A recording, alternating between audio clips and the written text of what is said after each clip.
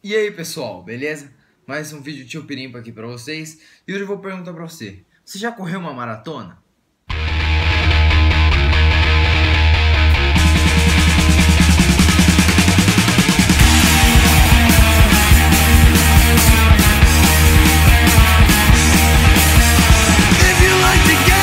E é isso mesmo, galera. Eu corri minha primeira maratona e achei bem interessante porque eu já fazia treino já, eu fazia corrida, né?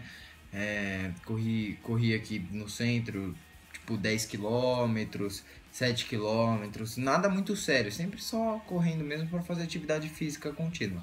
E dessa vez eu me inscrevi para uma maratona e eu achei legal gravar e trazer aqui pro canal. Então, vou mostrar para vocês. Boa corrida pra vocês, hein? Valeu! Cleidir, aqui ó, Cleidir. E foi, falou pai, corre, hein? Corre!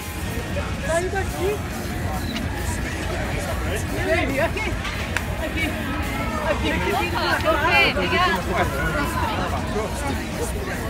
E galera, correu eu e meu pai, então vocês podem ver que essa foi a largada do meu pai, a hora que ele saiu.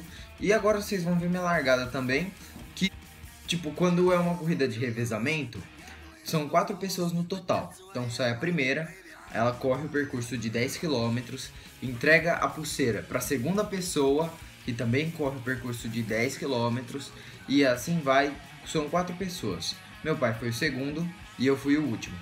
Por isso que eu cheguei lá no painel da chegada, assim, eu fui o último a chegar do nosso grupo. E o último é a pessoa que pega as medalhas.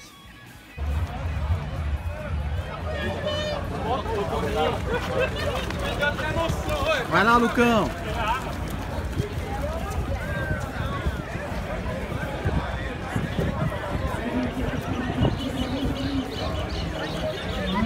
Vamos convidar Vanderlei Cordeiro de Lima para entregar o prêmio para a equipe que ficou na primeira colocação.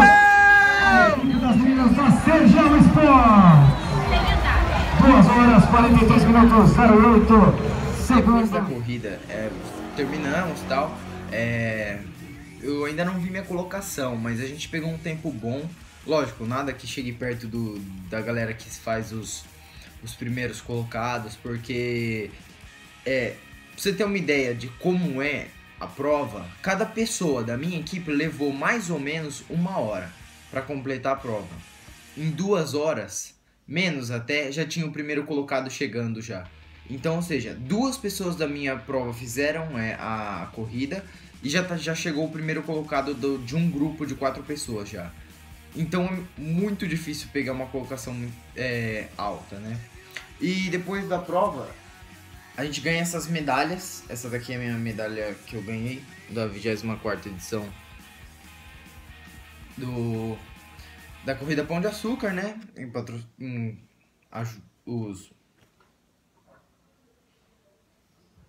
Quem patrocinou a corrida foi a Nescau e um monte de outras marcas e tudo mais.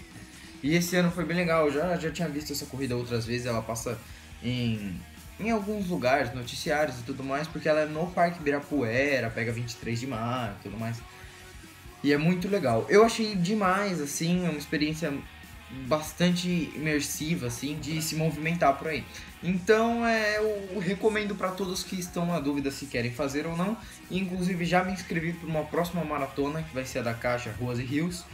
Um dos organizadores é o Dr. Drauzio Varela, que eu admiro muito ele é um dos maiores médicos que temos hoje no Brasil, além de especialista.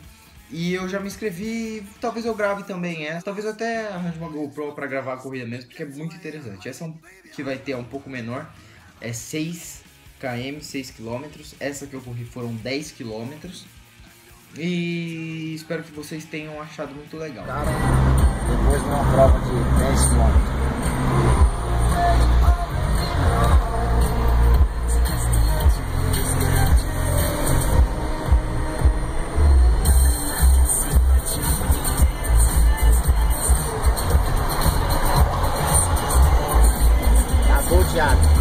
Capotou. Já era. O Lucão foi pro espaço.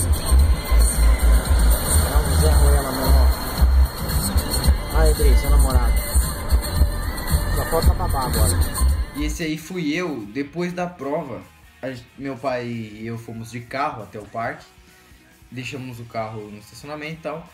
E na volta, quando a gente tava voltando pra casa de carro, eu tava muito cansado. Porque eu sou acostumado a correr à noite. Eu corro toda noite, pelo menos 1h30 de corrida, pra aguentar esse tipo de maratona, né? E nesse dia a gente correu de manhã, então a gente acordou tipo umas 4h15, pra dar a largada foi 7 horas, mas até sair daqui e pegar a galera da Alpha People, que é o grupo que eu participo. Inclusive, eles têm uma camiseta da Alpha People e tudo mais, patrocinada pela Microsoft Dynamics. E se vocês verem eu correndo por aí por Caieiras, eu sempre tô com essa camisetinha, então é fácil me ver.